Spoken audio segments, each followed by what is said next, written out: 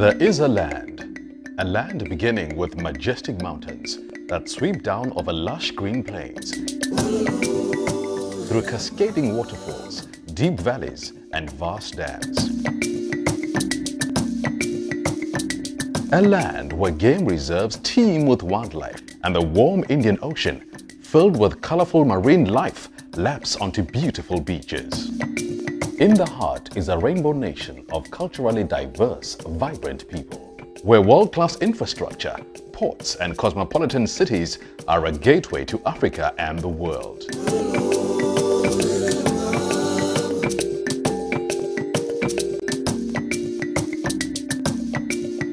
KwaZulu-Natal, our kingdom is your stage.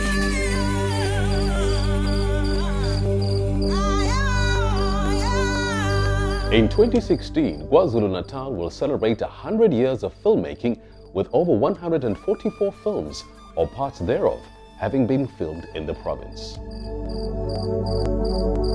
KwaZulu-Natal has locations, no doubt about that. It's a case of location, location, location. We certainly have a very international look and feel about our province. We've got the scenery, we've got the weather, we've got everything. There's so much that we've got to offer, all within a sort of, 100-kilometer radius. We've got the beautiful, beautiful coastline, the lush green hills, the jungles.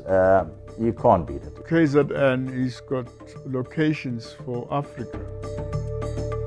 Between 1916 and 1938, leading up to the Second World War, a number of films were produced by African Film Productions. Filmed in black and white, most films were silent and based on authors such as H. Rider Haggard and F. Horace Rose.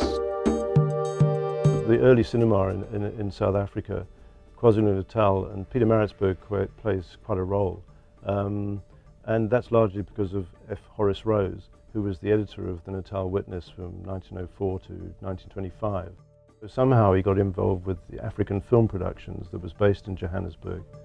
He wrote the scripts for about 4 films, but the best known one is probably Symbol of Sacrifice, set in the Anglo-Zulu War.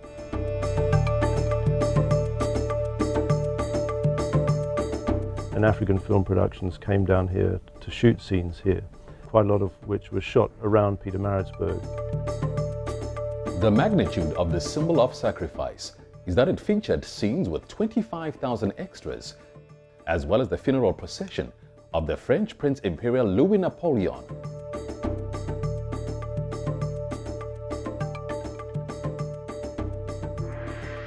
The other film that he was involved with is quite well known as Voice of the Waters, and that was shot just outside Maritzburg in the little town of Howick by Howick Falls.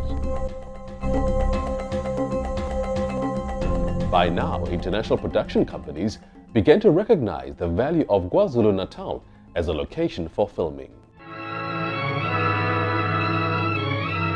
In 1936, a film unit did come here and shot the first sound version of King Solomon's Mines, which curiously was part musical, and the star was Paul Robeson, the African-American pioneer of civil rights and as well as being a famous singer. These scenes, which were major scenes in the film, the climactic battle, was shot just outside Maritzburg in Otto's Bluff.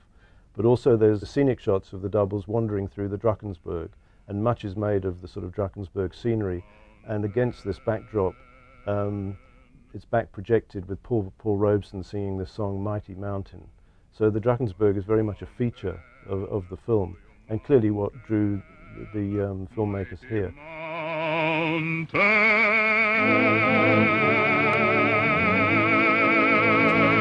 We really have a climate that is conducive to shoots for most of the year. We've got an ocean that you can swim in. We've got the best weather. KZN all year round, it's warm, it's summer. Post-Second World War marked an accelerated growth in the production of large-scale, big-budget international films. The first sort of major production is probably the Zoltan Korda directed version of Cry the Beloved Country. Alan Paton's book had been a huge bestseller internationally, and so it was a natural that a film would follow. And they stuck to the locations that are used in the book. To Akopo, which is where the book begins, came the stars of the film, Canada Lee, and at that stage, a not particularly well-known Sydney Poitier. The biggest international film, it's only the most famous shot in KwaZulu-Natal and still famous today, is the film Zulu, starring Stanley Baker and Michael Caine. Zulu was notable for featuring one of the film performances as an actor of Chief Mangosuthu Buthelezi. The film proved a huge success both critically and financially, and to this day it's shown at least once a year on British television, and thanks to that it seeds a new interest in the Anglo-Zulu War, and that in turn seeds an interest in tourism in South Africa. Officer commanding, Rorke's Drift.